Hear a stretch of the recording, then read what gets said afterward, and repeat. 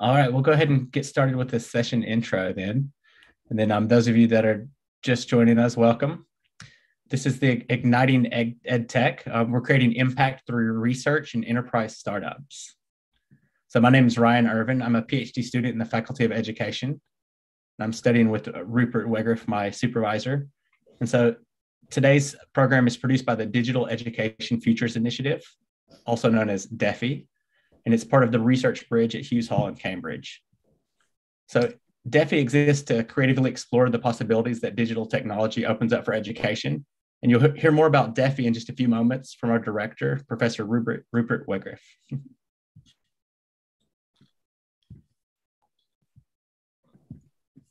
Oh, do you want me to take over, Ryan? Thanks very much.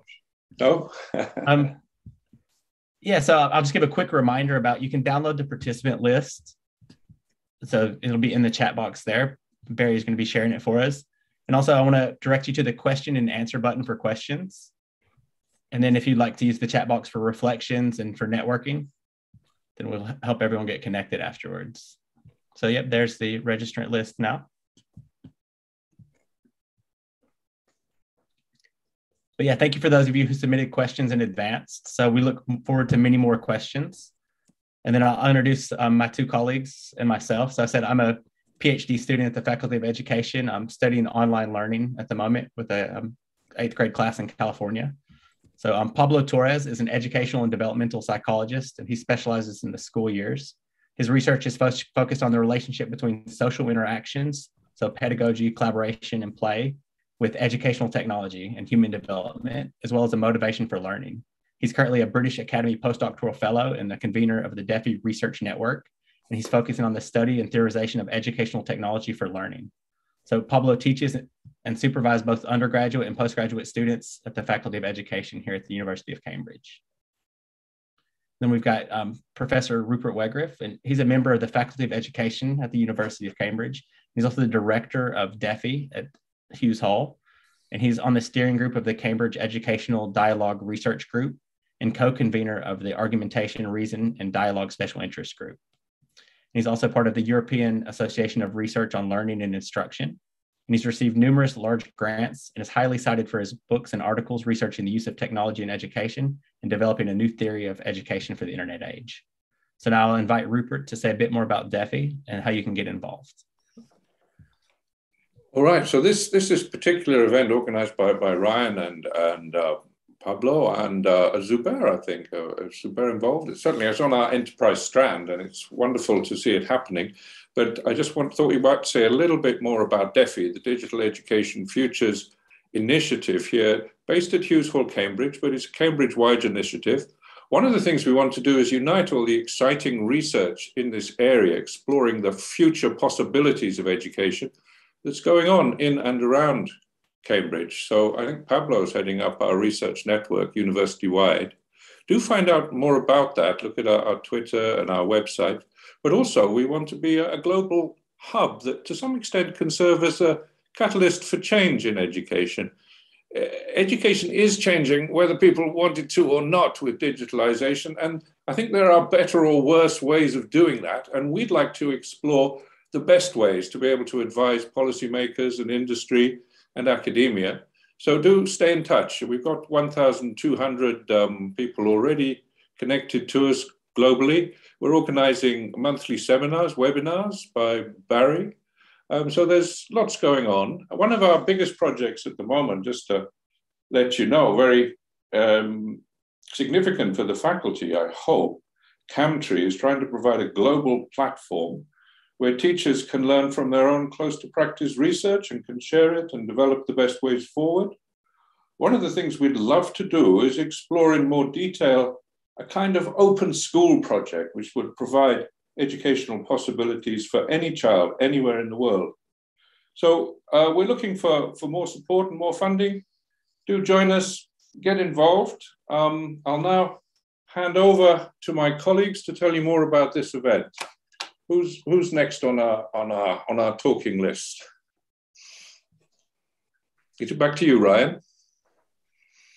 I believe that would be me now, Rupert. Thank you. Oh, Kevin, I should introduce our exciting new manager of DEFI. We're delighted that Kevin has started in January And although I'm the director, I really depend on his management skills. He's now taking DEFI forward. So over to you, Kevin. Thank you, Rupert. And a warm welcome to all of our guests from around the world. As Rupert said, my name is Kevin Martin, the Center Manager for DEFI. The first session this evening is entitled Banjos and Dojos, Inspiring the Next Generation of Learners. We are joined by an inspirational group of panelists, all of whom have used an entrepreneurial mindset to develop creative ways to engage the next generation of learners. I'm sure that their stories will be an encouragement for all of you attending today. And should you have a question for our panelists, please direct them to the chat box.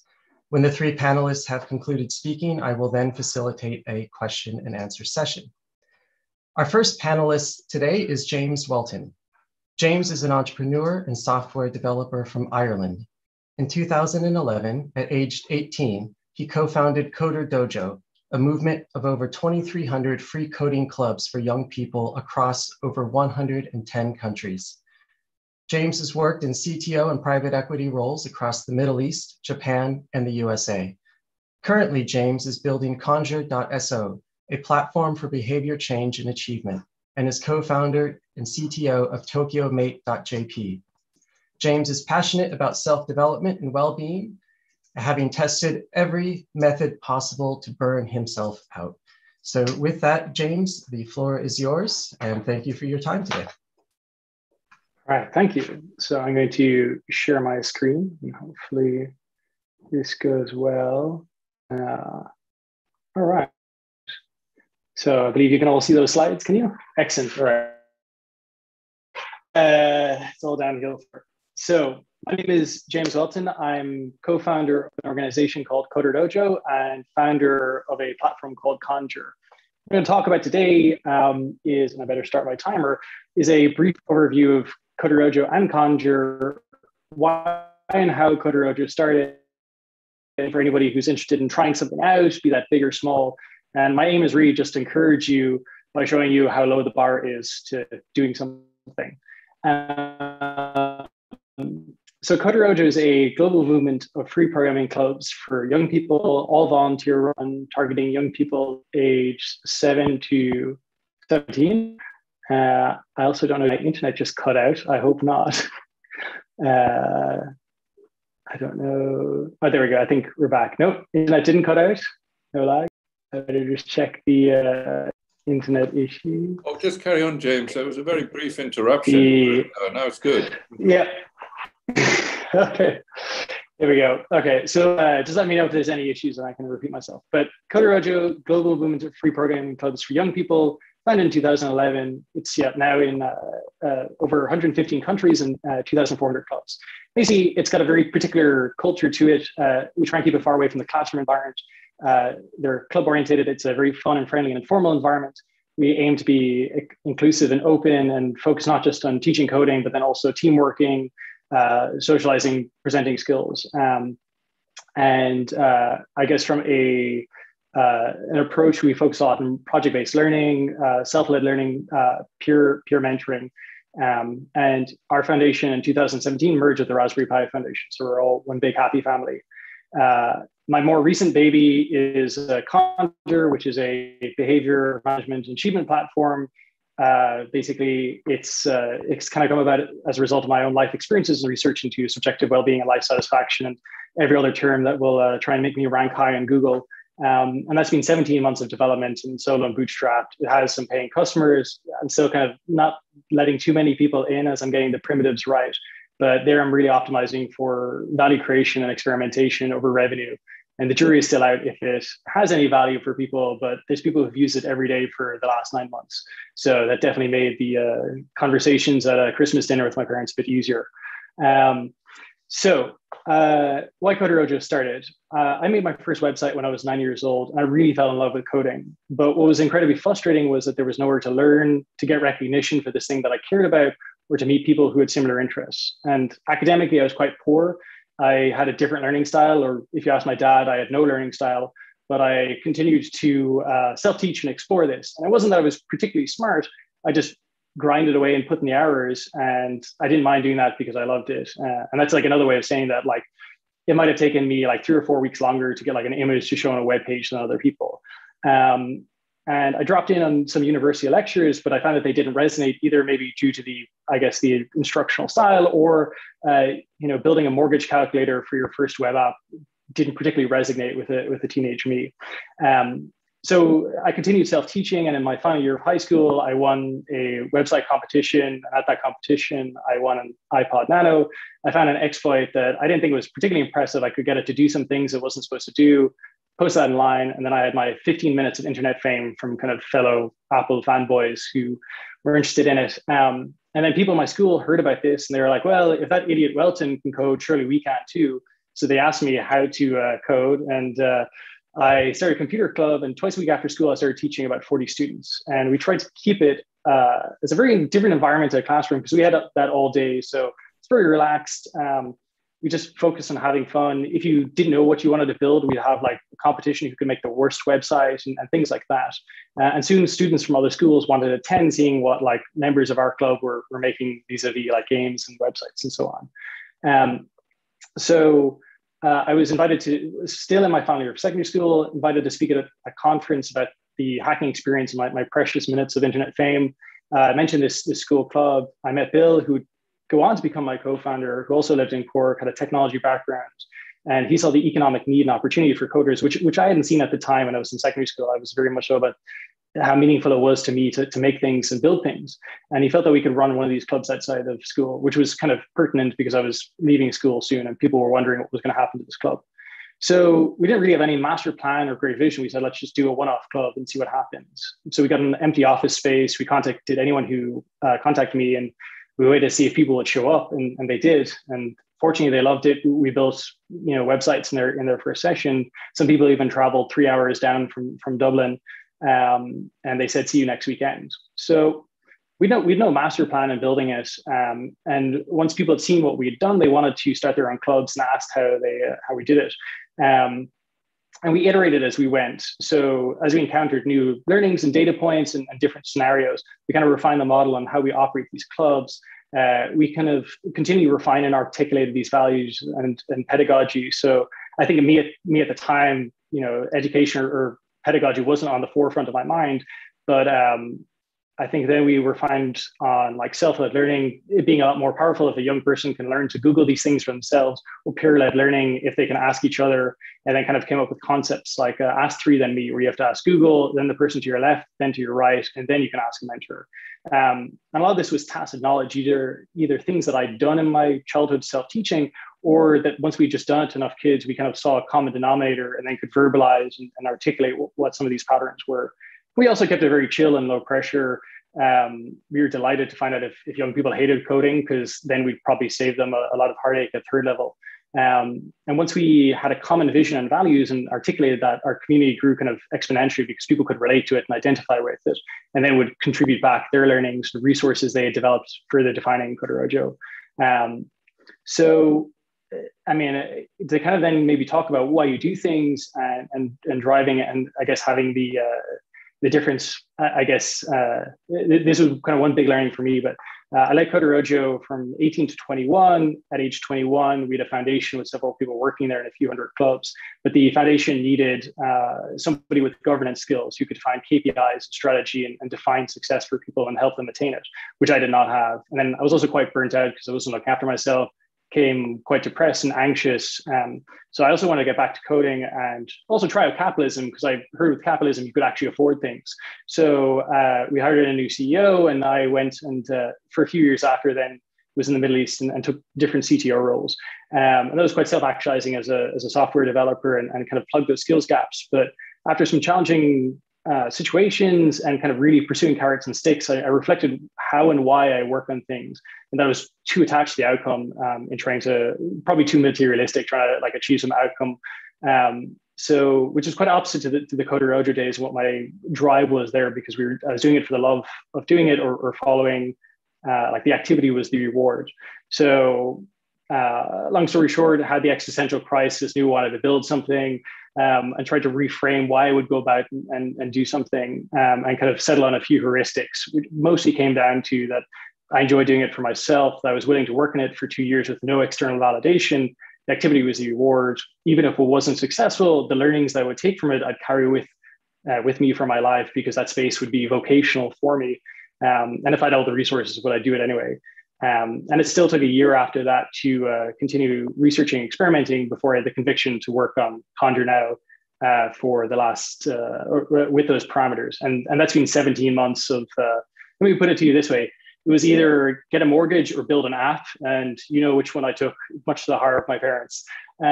So I think to come to the learnings about all that,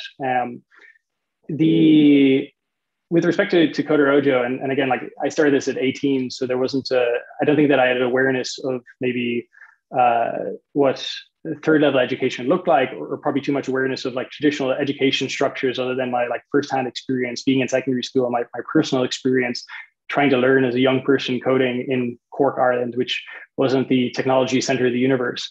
But me starting CoderDojo was actually survivorship bias, or a result of statistics, or a fluke. I happened to be a person who had that experience. I happened to come of age around technology hitting more prevalence and the social network becoming a popular film, and some other factors.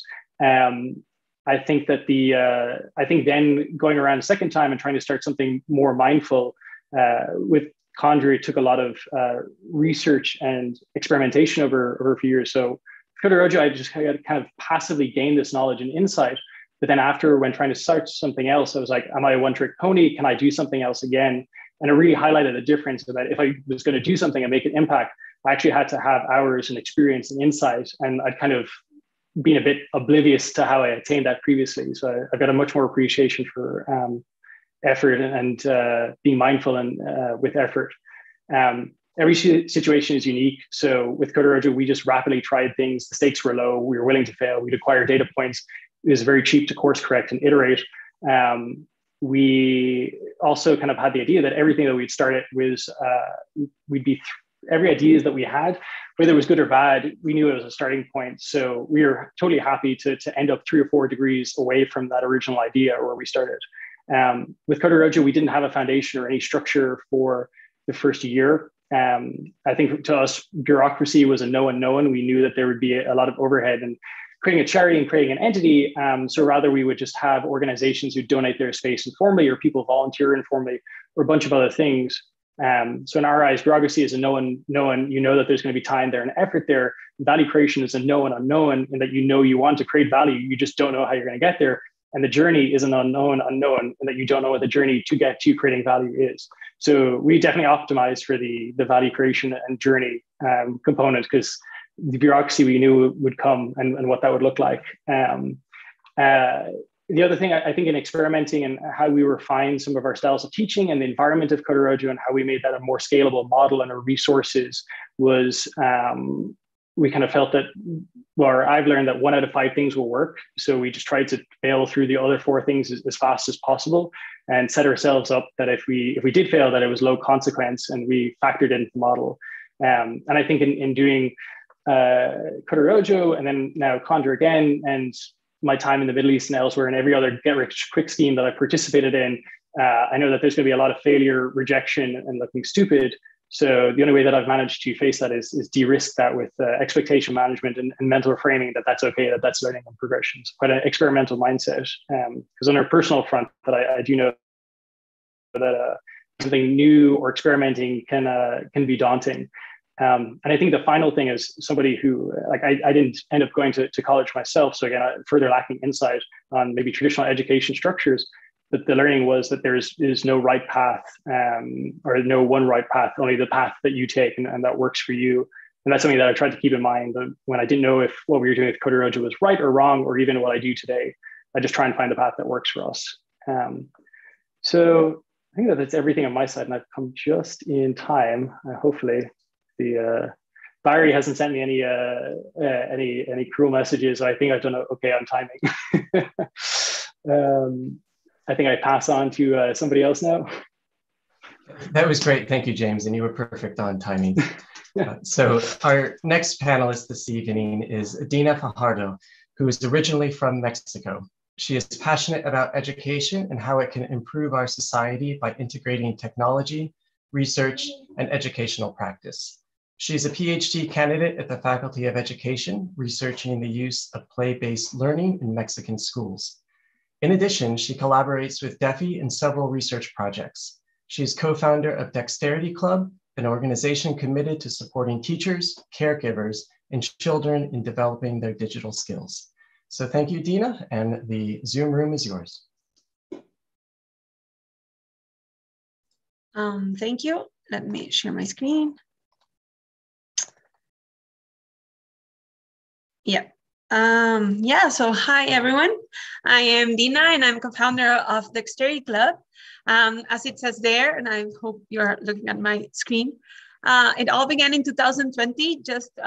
We recently were hit by the pandemic, and Tere, my co-founder, my colleague and very dear friend, and I were thinking about what to do to put our passion for education and also technology into the world's service. We started thinking on what we could offer to the people that could be valuable and at the same time solve a specific problem. Asking around and also doing our own research, we found statistics that for sure, that maybe in 2030 or perhaps earlier, 90% of the entire world population will be connected to the internet, that in only 4 years, 133 million jobs will be created in the area of technology and innovation, and how obviously the COVID pandemic accelerated all this.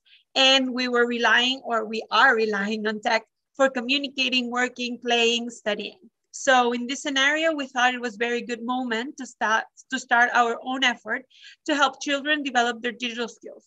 And we found many different efforts that were already being out there, such as CoderDojo. We learned about them and about how they were doing in the city where we are. And but we still started small workshops and courses on coding, robotics, video games design, web design, among others.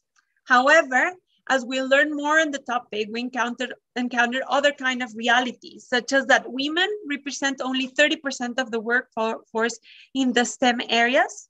Still, more than 80% of the population in low and middle income countries are not connected to the internet. And that today's children are the first generation growing up with access to the digital world. So we understood that we wanted to go further in our approach. Yes, developing coding skills and learning how to code is very important. And as James has explained, with their reach in CoderDojo, but we thought that we wanted to complement what is already out there, such as them and other organizations, to go further on helping people develop their digital and tech skills. So we started doing our research, and who is doing this? And we got very inspired on the DQ Institute, who have been showing that digital skills go beyond learning how to use technology, but also how to be a proper citizen in the digital world, know how to use and create tech for good, and use it for bigger goals. So we expanded our mission, and we want to offer innovative resources to encourage children, caregivers, and teachers active and responsible participation in the digital transformation, with a special emphasis on those affected by the digital divide. So to achieve this mission, we have the goal of supporting children to become creators instead of just users of technology. Help them develop their digital citizenship skills to become more responsible, employable, and tolerant future citizens. Motivate girls. This was a very important topic in our own organization, because we are both women, and we thought that with our encouragement, we could motivate girls to participate in the STEM areas and provide tools also to caregivers and teachers. Most importantly, because we thought that we need them to join their children's digital competencies development.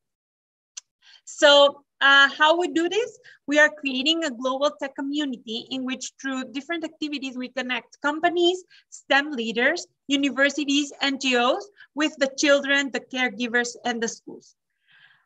We are currently physically in the Netherlands, and through our virtual activities, we've reached people in the UK, Spain, and Mexico, and we are looking to extend our reach by growing our community. We think that STEM leaders, companies, universities are the best role models for children to understand how they can use technology and create technology for good, but also become really digital citizens. So how to handle through their own network, how to handle this the new digital world, that duplicate world that we are living now, in which we are living now. So we are slowly growing up to achieve these goals and learning from the pandemic, but also from the connectedness that we have now to create this tech community that can benefit and move our world forward. So that's about me and about Dexterity. Yeah. Thank you, Dina, for sharing. And I would like to remind all of our guests here tonight that if you have a question, please put it in the chat box and we will ask them during the question and answer session after our final panelist, who is Kate Boyle. Originally from London, Kate graduated in English literature and moved to Los Angeles, where she worked in the literary department of the William Morris Agency, now WME, and later as a story editor and creative executive on Ghostbusters 3 for Ivan Reitman at Sony, Men in Black 3 for Amy Pascal at Sony, Museum of Supernatural History for Steven Spielberg at DreamWorks, and additional projects at Paramount, Universal, and Disney. Her passion for storytelling, the written word, animals, and travel led naturally to the creation of a globe-trotting cat who sends letters to loved ones. So Kate, thank you for your time tonight, and we are eager to hear about this globe-trotting cat. Thanks very much, Kevin. I'll share my screen. Let me know if you can see a happy looking child. Can you? Is that good? Okay, great. Okay, great. Let me start my timer. Great. Hi, thanks very much. I'm Kate. I'm the founder of Banjo Robinson. I guess a good place to start, given the nature of this talk, is sort of the idea, the genesis of what eventually became Banjo Robinson. So when I was growing up, my dad would leave letters and notes around the house for me to find, and I absolutely loved them, so much so that when I was an adult, I started sending letters to my friends' children, and I signed them off with a paw print, and I pretended to be a cat called originally Smash Robinson. And the funniest thing started to happen. My friends' children started to write back to the cat. And then their parents would ask me to continue writing. And I was sort of wondering why I was able to get them writing when I had barely met them. I was living in Los Angeles, but their parents were really struggling. And I think the reason they were writing back to this early prototype character called Banjo was that children are wired for connection and they love magic and make-believe. And I thought that this was an opportunity to fundamentally change the way that we teach children to read and write and learn about the world, to turn the process into a game and appeal to what they want to do, which is play. So that's what we're doing at Banjo Robinson. So Banjo Robinson is a magical globe-trotting cat who travels around the world, and he sends digital content and physical content, letters and creative activities to children from different countries around the world. He might one week be in India, he might be at the Taj Mahal or the Great Wall of China, he might be going to Indonesia or Iceland, and everywhere he goes he sends a letter from his travels. These are his cat cousins from around the world. Banjo's the little orange cat in the middle. And essentially what was originally just me writing some letters to my friends' children back home in London has evolved into a brand which gamifies reading and writing, makes it really fun for children. And we all know how important that home learning and early classroom time is for children. If you get it right, then a lot of other things take care of themselves. Children are more likely to read Harry Potter, put their hand up in class, ask questions, read Jane Austen, Charles Dickens, go to university, less likely to go to jail. And so all sorts of great things come from a really strong foundation in literacy. And that's what that's where our sort of focus is as a company, with lots of different touch points. So the first touch point that we have is a direct-to-consumer subscription product, which is a combination of physical and digital. The physical gets us amazing engagement. These children receive a personalized letter from a cat, recipes from around the world, stickers and a map and puzzles and country facts and colouring in activities and reply stationery. And they get this in the post every 2 weeks from different countries, but they also get digital content, free printables, things that their parents can print off and just access easily, very cheap for us to make. And I guess from the child's point of view, it's real letters from a magical cat. From the parents' point of view, it's personalised literature disguised as letters, or a literary subscription, which also teaches children about the world. In terms of literacy, books encourage reading, but there's nothing amazingly on the market that prompts children to write a reply like a letter. And they do this in droves. So 9 children out of 10, a phenomenal number that we're really proud of, will write back to Banjo, age 5 to 8. That was a Mumsnet study of 500 families that we did independently. And we're also, apart from getting children to write, we're also really low-cost, curriculum-aligned, multidisciplinary learning that doesn't feel like learning. So we cover everything from geography, history, language, culture, and all that really important post-COVID growth mindset stuff: resilience, kindness, practice, sharing, and all the soft skills that are really important around children's mental health as well. So the way it works, people sign up, or parents will sign up, they'll give us some personalization data points. So the letters, when they arrive, will be peppered with personalization elements. So we might know if you have a golden retriever called Charlie, and we will mention him, Banjo will be friends with him and reference him in the letters. Children receive a big map of the world, stickers to travel around and follow Banjo's journeys. It also works as a point of conversation for the brand in the home. And for the family. And then children write back to Banjo. They might ask, it's a bit like the tooth fairy, so they'll write a letter back to Banjo and they'll leave it underneath the sofa before they go to bed. So just like the tooth fairy, overnight it gets collected, and they'll be really excited in the morning when our product is no longer there. Parents collect it overnight, of course, and this whole process is completely automated and scalable. We don't receive any letters back from children. Parents keep them as a memento of their children's early writing.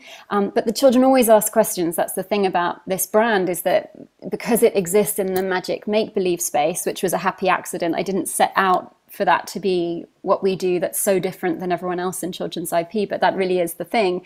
You know, they have a friendship, they have a relationship with this character. They believe he's real. They know that he's friends with their dog, that he, you know, they might write a letter and say, I got a gold star in gymnastics last week, here's a picture of a penguin, what's your favorite color? And then the next week, using our platform, parents can go on to, they can log into their account and they can add their own message to the end of the next letter that the child receives. So this can be done physically or digitally, but you know, essentially you'll get a letter from Mexico and there'll be a PS written by the parent, which says, by the way, I loved your picture of a penguin, congratulations on your gold star in gymnastics. I heard that Charlie got the tennis ball stuck under the shed last week. Your nanny broke her foot and has been hobbling around the house in a cast. And these children just cannot believe can't work out how Banjo could know this. And they completely believe in this character.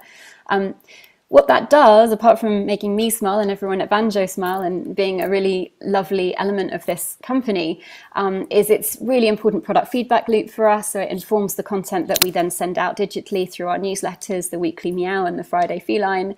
It helps us to get better, and it's scalable. It's a reciprocal back and forth. So instead of writing to Father Christmas once in December, you're writing back and forth to Banjo throughout the year.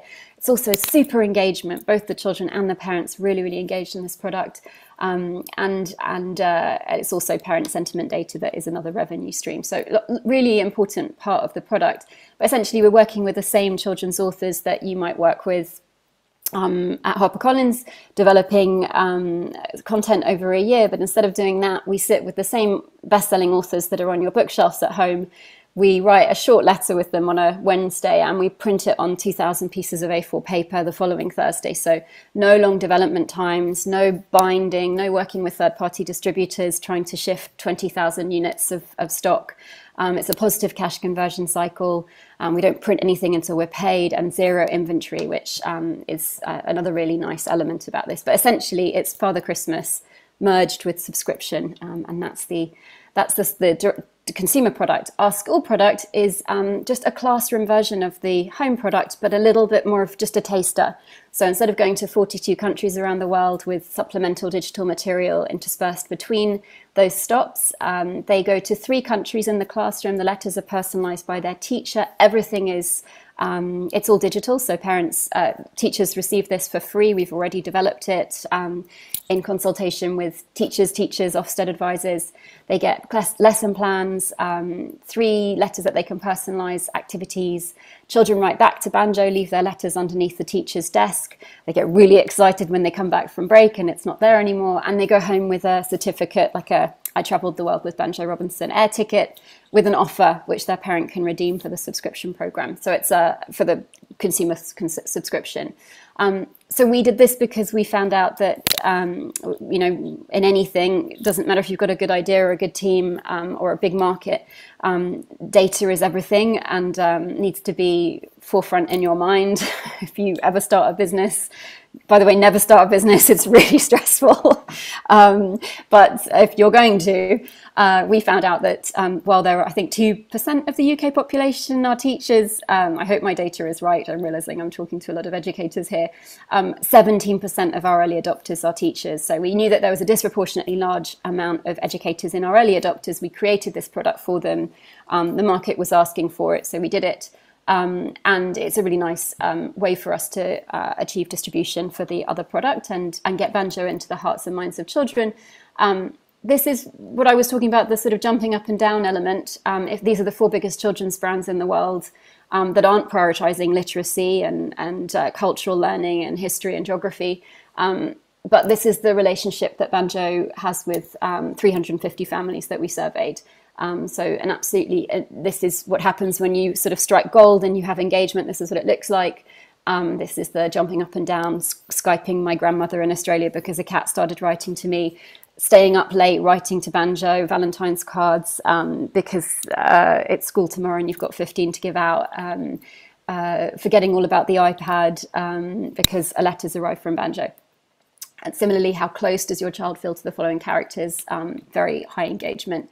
And then the third piece that the company has developed is we're developing a TV show which acts as a flywheel between the subscription product, which the engagement of which, that sort of love of Banjo, the friendship that children feel for Banjo because he knows that they're moving house, they just have a baby brother who's about to arrive, they're moving school soon, they're worried about that.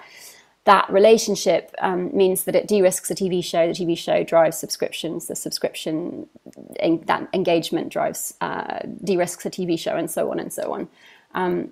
This also has applications for English language learning. As we all know, lots of money is spent on getting children to be proficient in English language by the end of their primary school education in Asia and Scandinavia, South America. And we've also been asked to do the foreign language co-edition, so the German version, the Portuguese version, Polish and Italian so far. Although we're a small team, so we've had to focus our resources. We'd like to do that as soon as we can. Again, we're looking for partners. If anyone would like to collaborate with us on any of those projects, we'd be really interested. I think I've spoken about the ways that the model is different from our competitors. Essentially 7 pieces of paper in an envelope that make children feel 10 feet tall, really special, and help them engage with writing in a way that associates it with fun. Lots of net revenue streams. These are the sort of sectors we span, although we're more interactive than all of them, and our price point is much lower. We sent 70,000 letters to children in 41 countries. We only advertise in the UK, and we're really proud of the engagement stats. So it was the highest level of participation that Mumsnet have ever seen in a product trial, and we tested it with them.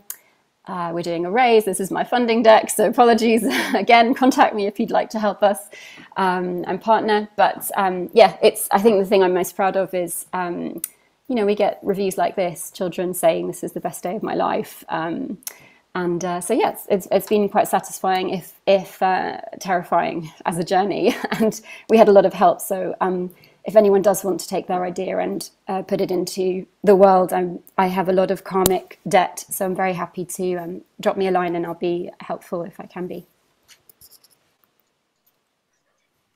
Thank you, Kate, for sharing. That was really fascinating. And thank you to all of our panelists for joining us tonight. You're welcome.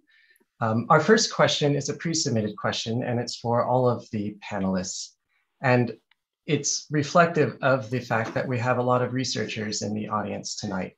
And they were wondering how you used research to support your idea and startup when you got started.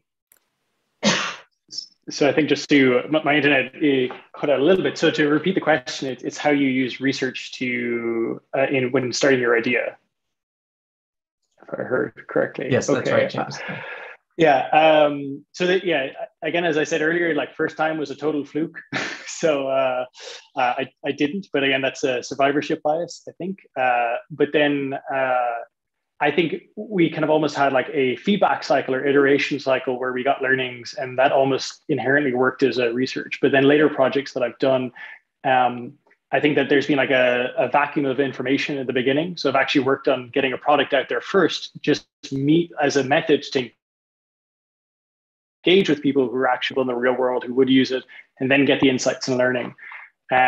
So for sure, there's been like research that I've done on like other apps or other systems that are tangentially related and how they implement things. But I've often been in favor of building something first and using that as the mechanism to engage stakeholders and then get the actual insights.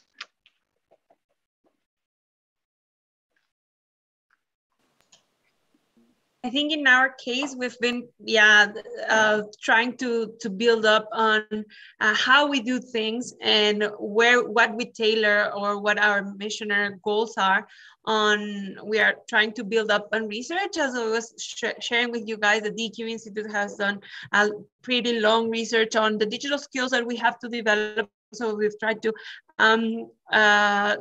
build up upon other research that has been done out there. However, in practice, obviously, and I'm a researcher, or I'm developing my own research skills myself, but I think in practice, it has to be a mix of both. So understand the research that is out there, how our research skills as persons in the audience, other PhD students, how our research skills help us think of things differently, try out our own ideas, but also be a little bit practical, as James was saying, like on putting things out there, trying out with the people, with your own stakeholders, and move forward. For me, this is a conversation we have all the time because we have a team that's very data driven. And I mean, we started off, I started writing letters myself, and then very quickly we started testing them through partnerships with people like Mumsnet on families that I didn't know, with no bias towards making me feel good about my writing. But as much as obviously data and customer insight has been a really crucial part of our development, I have to say, and this is probably an unpopular position to take in academic circles, all the biggest mistakes we've made have been when I ignored my instinct. And by instinct, I don't mean like dreams I've had, although I do have weird dreams. I mean more the ton of information that you learn when you go on a journey like this. You just can't process it all. It's not all, there's too much.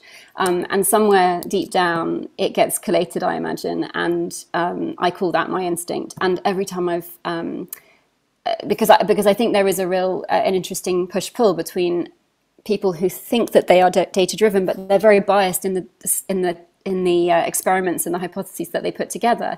So, for example, we'll see tests that are rigorous in the way that they're executed, but the test itself, we only had resources, for example, 1 week to do one test rather than two, and the test that my instinct said we should do didn't even get tested. So there's always instinct involved, even in rigorous experimentation. And I would just I probably sound like such a I just wanted to sort of caution that as much as that is a big part of our success, for me, ignoring your instinct as the founder who gets the most data across her desk, as anyone in the business, that's been a big learning for me.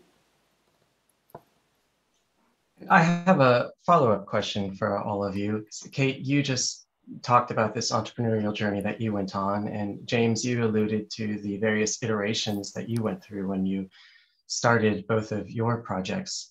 So I'm curious, how does the project or the product that you have today differ from the idea that you originally started with?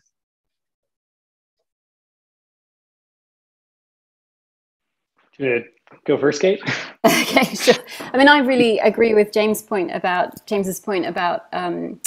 it's really just a starting point. It's going to always inevitably bear absolutely no relation to the first idea that you have. But that's a good thing. It's like art. You start with an idea in mind, and then the thing that makes it yours is all the sort of happy accidents that come. I think that you got to be flexible and constantly learning, and you are getting feedback all the time. As a founder, I'm getting feedback from investors. I remember in the early stages, investors would say, "Oh, it's great, you've got a positive cash conversion cycle, that's great." And I had no idea what that was, and I was like, great, wrote it down, and then the next investment meeting I had, I would go out and say that, and my whole pitch is comprised of things that other people have taught me. So you've got to be sorry, I don't know if I've gone off track, but you are constantly taking feedback, and if you're good at your job, you're optimizing as fast as you're getting reliable feedback. And so yeah, we've gone down we're now a children's IP rather than an EdTech, a subscription business, and that wasn't something I envisaged at the beginning. I think with CoderDojo, there was like a kind of, I'd say more so an evolution than a dramatic pivot at any stage. I mean, you have cases, I know in the tech world, of drastic pivots, like Slack began as a game called Glitch, and then that totally failed, but the internal chat tool that they built was actually the thing that had traction. Whereas in the likes of CoderDojo, when we opened it up to the community and we had a lot more, let's say, use cases or people's experiences, one thing that came out of it was a thing called Coolest Projects, which is a large, I guess, like science fair for CoderDojo participants, where they get together in a convention center. There's a few thousand of them. They show off their projects that they're working from. That actually turned out to be quite a critical thing, an important milestone for young people, that they could have a project that they work to, or a day that they could work to all year in building their projects and coding. And then we introduced other concepts like badges and belts at one point, which some clubs adopted. But from our original place of just having experimenting with one club and doing it outside and seeing what would happen, to kind of organically letting it evolve, there was I wouldn't say it was so much like as several degrees removed or drastic shift, but like a willingness and as Kate said, like a flexibility for things to evolve and find their natural place.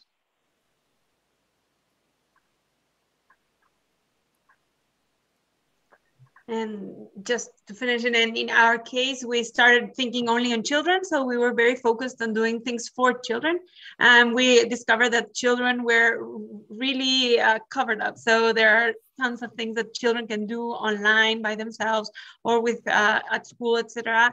And we found that this connection with parents and teachers being together on the development of children in this new digital world was still an open gap. So there are many questions from teachers, and there are many questions from caregivers on how to encourage their children if they are not tech savvy themselves. So we wanted to combine this, and so we started shifting and incorporating different goals on our own mission. Thank you all for sharing your stories. Unfortunately, that is all the time we have for questions for James, Kate, and Dina this evening. Kate, if you do have a moment, if you could go to the Q&A box, there are a couple of pointed questions for you and Banjo Robinson, and other questions we can take offline. But again, thank you all for joining us tonight. We really appreciate it. And now I will hand off to Ryan, who will facilitate our next session. Thank you, Kevin, and thanks, James, Dina, and Kate for your presentations and for answering some questions. So we're going to be going into session B on local impact. First, we're going to have Sarah Minty and then Adam Woodage. So I'll introduce Sarah first. Sarah Minty founded the Developing Experts in October of 2015, and the company has since won the government-backed Tech Nation Rising Stars competition and been listed in JP Morgan's top 200 female-powered businesses. Prior to Developing Experts, Sarah was the CEO for Open Youth Trust Limited in Norwich and a board member on the chair for the National My Place, which is a tech platform operated on behalf of the Department of Education. A founding curriculum designer for Inspiration Trust, as well as a long-serving teacher where her passion for science learning commenced. In 2020, Sarah was awarded an MBE for services to education and the tech industry. And I will let Sarah tell you more. Hi, can you hear me? There you are. Thank you. Sorry about that. You'd never guess I run a tech company. Thank you very much for the speakers for the first session. I found it really fascinating, actually.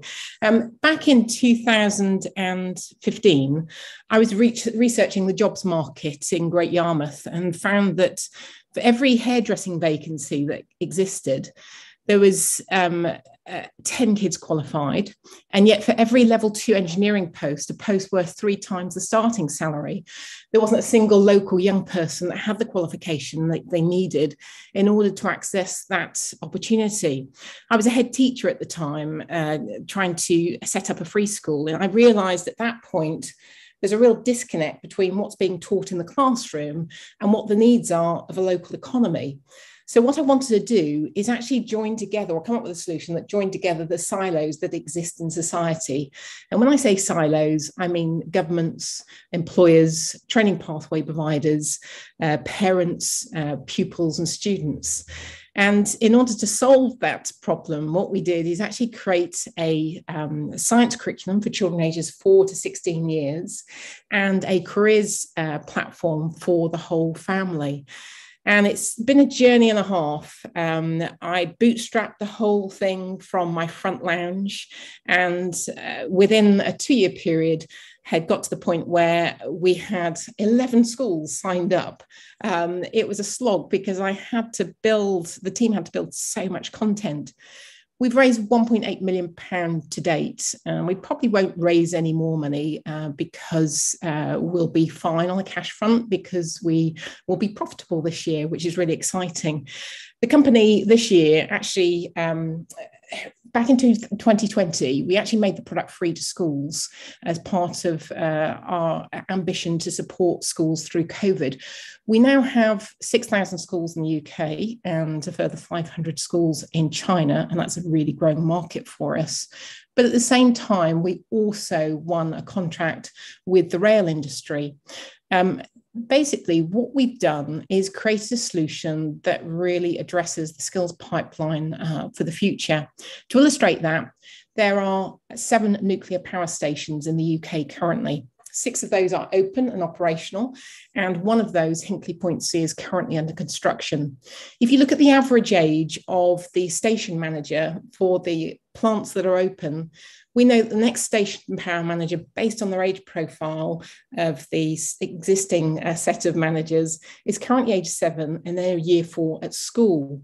So it means that we know where to place the message of nuclear within the curriculum and where to place it geographically. So we've now got to the point where we've got the rail industry, nuclear industry, the Offshore Wind Council, the Horticultural Society, all as industry partners wanting our solution. And we've just been commissioned by Bays to actually produce data for them, because what our system will do is enable you to track future talent pipelines for the future. So if a child finds a lesson on soil fascinating, immediately they can see the training pathway that they need to take in order to actually become a soil scientist. They can see where to study to become a soil scientist, and then they can see the jobs in their area. What we're committed to doing is making sure the career choice is no longer left to chance. We want to connect local talent to local opportunity. And we're doing that through a virtual 360 gamified library of careers. So you can actually tour around a load of different virtual environments. So this is one we've created for the rail industry. You can listen to a talking head, find out what a typical day looks like for a particular role. And so each talking head answers a set of questions. And then as part of that, they can then answer a series of questions, and it's all gamified. And so we've got clients and customers like Network Rail, where you can win prizes to actually turn up for a job interview. But it's all about building engagement and really making sure that, as I said, career choice is no longer left to chance. Over the next year, we'll be turning over around £1 million without our China revenues. With China, our revenues will be around 5-6 million. So our year end is end of August. We're looking to exit in due course once we've actually got those revenues consolidated. But it's been a journey and a half, and what some of the founders have said already, it's not an easy journey. I can concur. It's been the hardest journey I've ever experienced. The first 4 years, we didn't make any money. First 2 years, I wasn't paid. Literally, I've still got debt. Just to give you context, the company owes me money because I, just literally put it first on every front. Before I started, I didn't have grey hair. I've got grey hair now. I put it down to actually starting a business up. It must be down to that, and it can't be possibly down to old age at all. But that is my slot, I think. That's 10 minutes, Ryan. But happy to talk more if needed. Great, thank you, Sarah. That'll leave more time for the questions at the end then. So we'll go on to our next speaker, Adam Woodage. He's currently studying at Hughes Hall in Cambridge. And prior to that, he was named the Buckinghamshire and Milton Keynes Young Leader of the Year in 2017, when he co-founded an AI-enhanced live tutoring solution to teach fluent English to millions of people in India. He did that with a $500,000 seed round led by Peter Thiel's Emergent Ventures. And he's worked on the digital professional learning provisions for practitioners across 21 state schools in East Anglia. And that'll be the focus of this talk today. Go ahead, Adam. Thank you, Ryan, and thank you everyone for what were inspiring and really engaging talks. As Ryan said, I'm going to try and take a slightly different approach to the way that I think about this and not look at a journey as a co-founder in terms of the startup work in India, which we might come to later on, but actually take a different view of how we might implement some of this EdTech stuff within institutions in places where they can have a really strong impact immediately. And so I'm going to speak anecdotally. I'm going to speak from my learnings, which have been biting off more than I can chew and learning to chew it, and quite generally, including my computer falling down, which is unideal.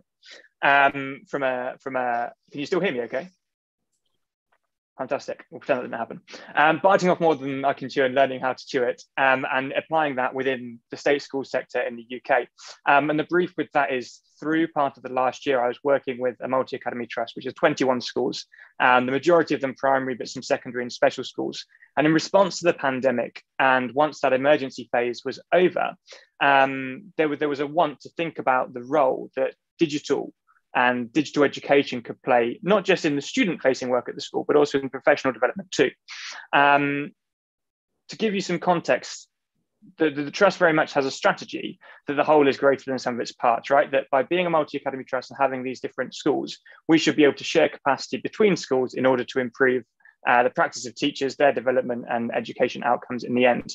And we now had to reconceptualize how that looks in a world where people can't meet, but also where it might not be best for them to go together meeting. For those of you who know rural East Anglia, you could know that in order to meet for some professional development meetings in a local professional community, you might have to take a teacher out of the classroom for a day, 2-hour journey there, 2-hour journey back. And so there were some real opportunities for thinking about the ways that we could achieve the goals of the trust, i.e. improving capacity and improving the ability of teachers and practitioners and support staff to work better. And do that in a way that enhance some of the work that we've heard from founders and involving platforms. That involved lots of learning and lots of new things that perhaps we hadn't touched on before. So our way of doing it was via platforms. So we looked at using Microsoft Teams across our schools to develop subject learning communities. So in a way to bring together different teachers and practitioners in a digital space, some of which would be synchronous and live, so they'd have time meeting each other live online, but also in some ways that would be asynchronous. So we were trying to create spaces using the technology that people had adopted and taken during the course of the pandemic in order for them to do things like be able to moderate together, be able to respond to policy together, be able to share student work across different schools in a way that might have been really difficult before, but was now possible with technology. In terms of that journey, obviously you can imagine the 2020 to 2021 school year in English schools was very constrained, and there was lots of chaos in spite of being kind of out of that emergency COVID period. But I think there are lots of things that we can take from the conjunction between enterprise and education that are really helpful when we think about integrating these things within public institutions. So one thing that I've taken previously from work in enterprise and has been reiterated, I think, a lot here, is the idea of learning from data and getting feedback in the moment really quickly. And one thing that was really important to us was combining what we knew academically about principles of online learning. So where does CPD work best for adults? In what context? What are some of the key principles there? But also then understanding that the context of our schools were likely going to be different because we were in 2021 and in pandemic mode, but also that they might naturally be detached from the theory. So it was being able to combine these two things of thinking about the academic and the theory, and combining that with doing lots of learning from the teachers, from the practitioners, getting feedback about the things we were doing, and trying to improve how we did things in that sense. And I think there's a real space, certainly in public institutions, for that idea of taking a very closed feedback loop, quick iterations and improvement, and lots of feedback to improving what we do, especially when it moves into new spaces such as digital. Another thing that we learned, and I think is really important that we all bear in mind when we're thinking about our journeys within EdTech, is that lots of the work to be successful in the school had to sit within the systems of the school. So it was no good us coming from the outside and suggesting and something to implement on top of what already existed in schools. We had to think about ways that we could use these digital platforms within the school system in order to be successful. So, for example, where were the spaces and times that practitioners could have time in order to interact and use the platforms that they were a part of? How could we make sure that the platforms and the CPD that was provided, or the CPD was encouraged, was linked to the curriculum and what would be going on in the classroom? Lots of questions that I think we need to take forward with us. So yeah, in terms of the panel talk, I might be able to touch more on some of the work in India, where we scaled up some low technology work in education. But I also think it's worth us bearing in mind when we think about the impact that EdTech will have, to think of that within public institutions and the challenges that we might face. I'm going to try and put my light back now.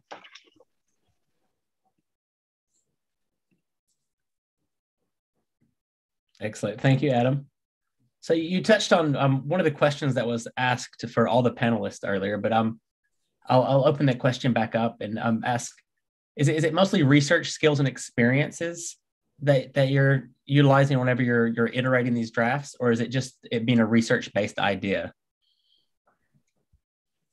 So in those iterations, are there any types of other data skills specifically that are being used? Our project, if you want me to answer, our project is all about the data. And so what we've done is integrated with the DFE's approved API integration tool for MIS, WAND. And that enables us to, for industry, to access GDPR compliant data, to access socioeconomic deprivation data by postcode. So it means that universities, potentially employers, can actually see what type of user is actually accessing, and what the talent pipeline and appetite looks like for different sectors. So we can actually forecast what the talent pipeline looks for a region for construction, for example, in 10 years, 20 years time. Nice. Thank you, Sarah. Yeah, and I think my response would be yes to both parts of the question. It'd be similar to some of the respondents earlier. I think a culture of research skills is important, and a culture of one that's evidence-led and feedback-driven is important and can be applied in lots of different ways, right? Like it looks very different in an enterprise and quick iteration context to what it might in a PhD thesis. But at the same time, our work in India, for example, is very much based on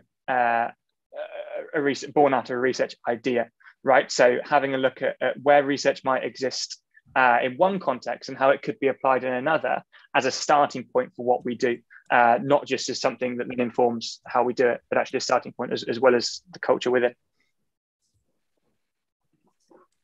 Excellent. Thank you, Adam. So similar to that, a question that was asked earlier for all panelists. How do you see the impact of your projects that you worked on impacting future, adding word, future educational research?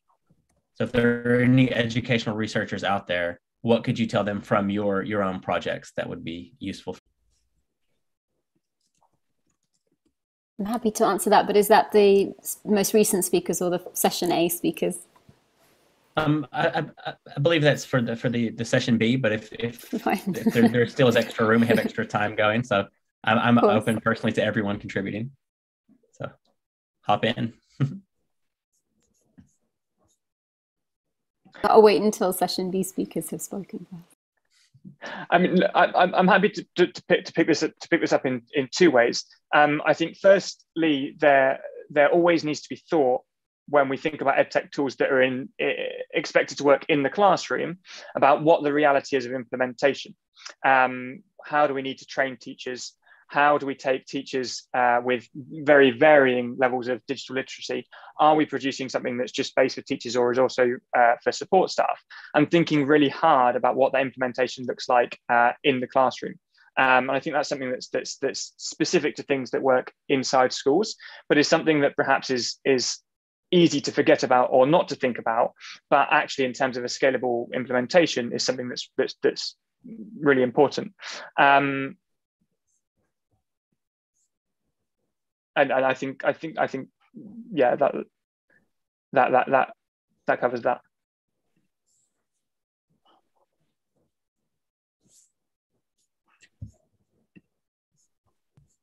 So I'm just reading the new questions as they're popping up.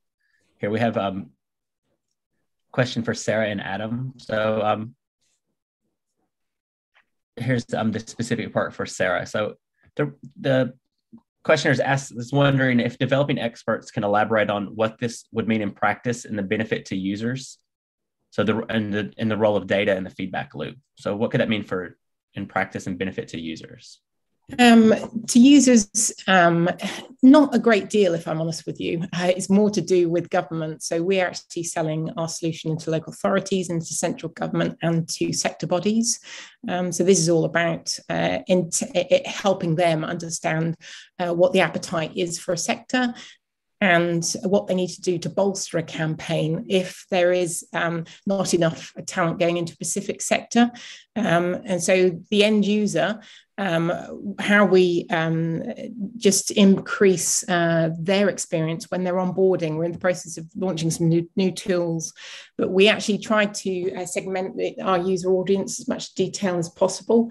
So it means that if you're a job seeker or a career starter or a career changer, how we collect that data then enables us to push more aligned jobs that match your interests and appetite and what your aspirations are. So we use data like that for our end users.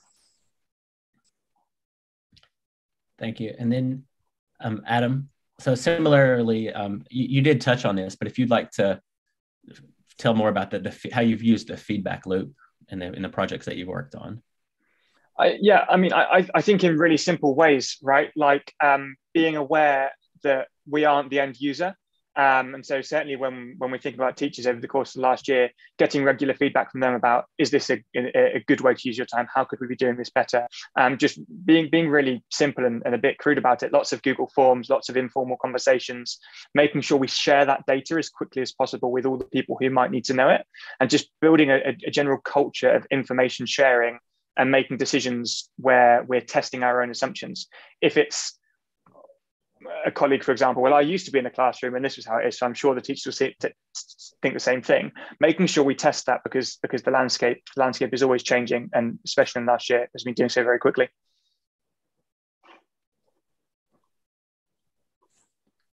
Excellent. So I'm just conscious of time. We do have a bit of time left.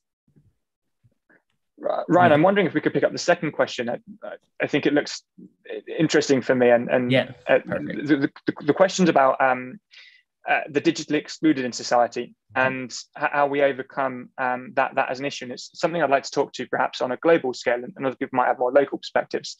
But this is something when we think about the people who might benefit from some of the opportunities of education, people affected by the climate crisis, internally displaced people. These, in many situations, could be people who face the most exclusion to accessing digital solutions or have barriers they need to overcome. And so there's lots of trends, including work that people like Kevin and other people within the faculty are involved in at the moment, which is similar to our work in India, which is about using low-tech solutions to enable access by as great a proportion of people as possible. And it's not a one-size-fits-all solution, but I think thinking carefully about when we're looking at solutions to EdTech, who we want them to be applicable to, and actually whether the best solution is one that's more high tech, or whether we need to be thinking about bringing barriers down by getting the fundamental principles of education design, learning design right, and doing it in a way that's low tech and scalable. That could perhaps be what's most influential and has the best marginal impact on certain parts of or certain proportions of the global society. Yeah, other people might have. Yeah, we've. Yeah, I mean, we deal and work with loads of teachers, and at the moment, majority of the kids who are accessing lessons remotely are doing so through mobile phones. So we know, because there's so many kids with mobile phones, we know that lots of kids that are hard to reach are just not going to be able to access our solution. We have, however, started to engage with a company over in India and with the Gates Foundation, who have a program out in India again that is looking at how to deliver offline solutions for 3 to 6 year olds in science across the country. And that's, if you look at the infrastructure beyond the cities, there is just no internet. So unless you're actually delivering your program through an offline solution in third world countries, the assumption is you're just not going to reach the hard to reach. Looking through the questions, there's a few personal questions that I see that some of the panelists are responding to, typing. Thank you for those. Maybe on that last question, do we still have time, or can I? Yeah, I was going to say we still have time. Because I'm pretty interested as well, because I think we found this when we scaled CoderDojo, that I had a very first world viewpoint of coding and digital literacy, which was making websites, and I was familiar with how to use a cursor and Windows on the windowing system on a computer, whatever. And then encountering younger people who hadn't used a desktop computer, they only had a mobile interface, as Sarah was saying. They didn't know about a file system, or how files should be relative to each other when making websites, or going to other countries where, again, accessibility was a big issue. So I think the thing that we found was that there was a varying definition of success for the people that we could reach. Sarah's right that there's some people you can't reach if they're fully offline, and it does seem to be a weird time culturally where there's a bit of turbulence, where you have some people who are slingshotted into the future, and then they have all these strange behaviors where let's say the prevalence of mobile commerce in India, where they just skipped a generation of e-commerce behavior. But yeah, on the education front, it seems to be in maybe some places with less accessibility to tech in India, we saw CoderDojos were actually doing the basics of computers and Boolean logic and circuits. And that was the definition of success, not so much let's build an iPhone app, because maybe that's not as successful. I've seen personally as well with an older generation where the definition of success for technology access is not getting scammed online with with these kind of robocalls and then fake Facebook accounts and all that. So yeah, it does seem to be one of these problems where you have to meet them where they're at and try and bring them forward and have varying definitions of success. But it was I'm acutely aware that when we started CoderDojo, and I think that Adam put it great, that I had a very egocentric viewpoint on what building technology and technology literacy looked like as a person who grew up in Cork, Ireland. And then there was a lot more empathy that had to be accrued over the years once we saw how other people operated, only by getting out there and finding out what people had access to. Something I'm much more aware of now.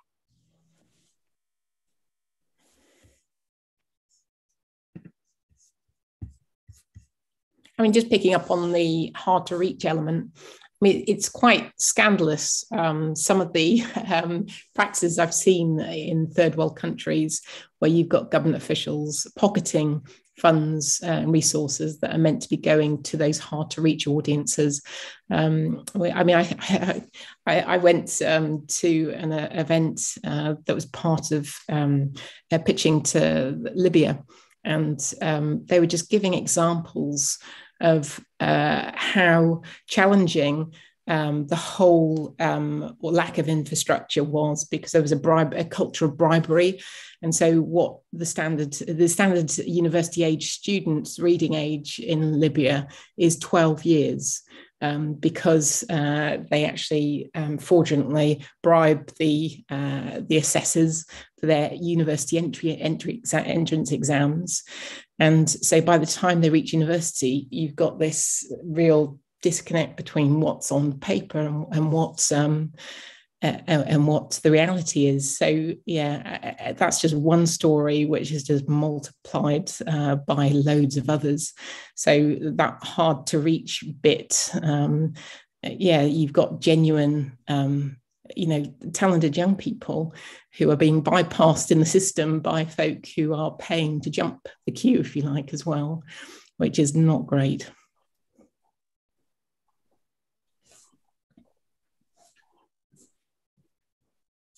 If anyone else would like to wrap up on that question, then otherwise we'll have Pablo convening the session for us.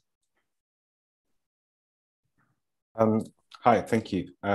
So my name is Pablo. I'm a postdoc at the Faculty of Education, and I've just been listening to all you guys, very passionate entrepreneurs, and I really like all the work you guys are doing. I just find it, fascinating how you can put a personal interest and then just take it forward for so many years with such a passion. So yeah, congrats.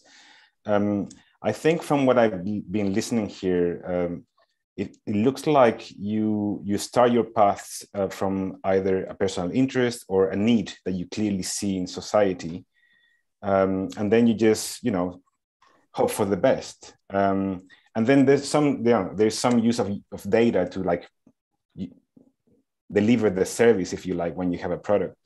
And there's some level of data, maybe, small amounts of data that you use to improve your product. And I wonder, how research can be a bigger part of these kind of businesses models, I mean, you are the best people to tell us researchers, I think, where research would fit best. Because as a researcher from the research world, very interested in new products and promoting things that work and are effective, we have no idea about how to run a business, right? So the links between the business and the research people seem to be much in need. From what I've been listening, there is a lot of evidence that shows, that when you make very specific decisions, you need very, very good data to back up your decision, and those decisions will be the better that you can possibly take. So I think this, on one hand, data this comes from the logs of your softwares, and then you can take decisions that way. But there's another stream of data about your users. I really like the examples from Banjo Robinson, like all the writings that you could analyze from your users. That's real qualitative data for us that you can actually use and say, okay, maybe I can start creating this new area of business, because all these children seem to be talking about this particular topic, and I'm not including that topic in my model, right? In my product. Or like if we're talking about professional development, so what are teachers needing at this moment? Like let's take, let's survey the teachers and see what they need now. How do they think would be a best way of going forward now that we have a product and we are working as a community, online, synchronous, asynchronous, in asynchronous ways. But, do we need to do a blending thing? Do we need a, synchronous and asynchronous together? Do I need to talk to my colleague that is next door that I never talked to because he's not in the online community? Do we need school-based communities, or do we need country-based communities. What do we need? So all these things are much, to my understanding, things that would rise from more qualitative approaches, if you like, of analysis, rather than using analytics, which are very important, of course. And maybe it's a stream of work that I would really like to see flourish in among this kind of work. The other comment I had is to do with the scalability. Of course, all these businesses need to be scalable, right? So my question is scalable for what? So is it for engagement, or is it for impact and effect? So some of you have a very clear target of promoting literacy, or developing teachers, promoting coding. But are we being effective, or streaming career choices, engaging children in technology? But are we being effective? So that's the other question, right? So it seems that there's engagement, and the engagement can lead to many different paths. It could be effectively that the children are developing literacy skills, that the students are getting streamed into their best career choices. But do we know that? So that's another kind of question. And can we partner with researchers that maybe can tell us how effective are we being, or in what are we having an effect, right? So an assumption would be that if my product is working for A, then and there's engagement, that for sure I'm promoting A, A skill, A capacity, A, etc. But that would be an assumption, right? So we don't know. And it would be brilliant to know, because the more you know and can prove the effectiveness of your product, the more it's going to be used, right? So yeah, I think I would like to maybe ask you guys now in the last 5 minutes of this event, what do you think about this match between technology, the research and entrepreneurship, and where could we work best together? Pablo, I can go on. Yeah, we are in the process of actually finding a university partner to actually embark on a research project, because our main next audience is to win government contracts. To win a government contract, we need independent impact data to validate the product and the fact that it can work. So we can't just say it's wonderful. So I'll be interested in connecting with the link you've given, because it's in the next 12 months, that's something we're about to embark in. Fantastic. And similarly, from our point of view, if there are any linguists, certainly people involved in looking at English education, we collect a massive amount of data, basically of voices from different parts of India, other contexts in Southeast Asia too. We use those voices and send them off to the cloud, and they're used for voice to text as part of our asynchronous or synchronous but offline and online learning. But we are collecting lots and lots of data about how children in different parts of the world produce sounds when they're learning English. And at the same time, because of the nature of our curriculum, which is quite scripted and defined, we're collecting lots of assessment data, generally formative but some summative too, about student performance in learning English. And I know the guys would be incredibly happy, because part of the medium-term goal is absolutely looking at how massive data sets that we're collecting can be used to inform provision about how English teaching can be done best in different contexts, where at the moment we might not necessarily have that data. One more minute, maybe. Yeah. On that link, I guess most of the KPIs that I've seen in the business setting, it was a weird switch after going from being a socialist with CoderDojo to the throes of capitalism. But it was a lot easier, because when CoderDojo, our kind of metrics were how many children did we inspire? How many lives did we impact? All these ones that are terribly difficult to quantify. Whereas capitalism was how much money did we make? What's the average order value size? Can we extrapolate that? What's our cost to acquire a customer? And there's a lot of software for that, so it's pretty easy.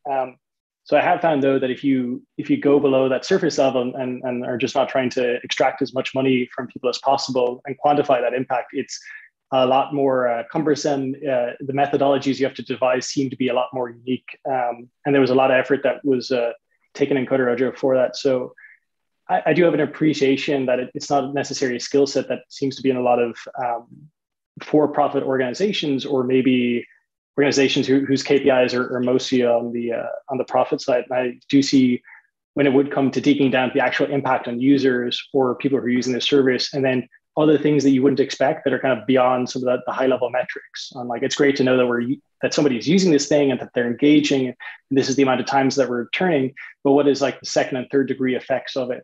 I think the practice and discipline around getting that information, collating it and making it actionable there's a huge opportunity for, I guess, for-profits or enterprise to engage with researchers on that, because that hasn't, in my experience, traditionally been a strong suit of enterprise. They've kind of stayed at like that first or second level. A lot of people, some organizations do, but that's where I see a real opportunity. Yeah, well, a lot of room to grow. So as we bring the session to a close, I guess I'd like to thank you all, panelists again. So James Whelton, Dina Fajardo Tovar, Kate Boyle, Sarah Minty, Adam Woodage. Thank you all for your questions and participation. And just so you know, in the chat, we have a link. In the chat, we have a link to an event survey. We would greatly appreciate your feedback here, and be sure to follow DEFI so that we can keep you informed about upcoming events and research opportunities throughout 2022. Also, links to our social media channels are in the chat. So without further ado, I just guess I pass it over to Ryan to close up and thank everybody. Yeah, to reiterate what Pablo said, thank you to all the panelists, the participants. Thank you to the other people who've moderated the event. That it took us a while to have it. We just scheduled it a couple months ago, but we had some issues out of our control. So it's nice to get everyone here together. And I'm look forward to seeing you all at the next DEFI webinar. Hopefully we'll have something in person in the future. And again, I'll say in person and online, it'll be hybrid. We'll always leave that option. Thank you. Also, let's take this opportunity to invite you all to be part of the DEFI Research Network. So this is the enterprise strand. The research network is a bit wider, includes people that work in research exclusively. So if you want to be part of it, just contact the DEFI website and all the information that is in the chat.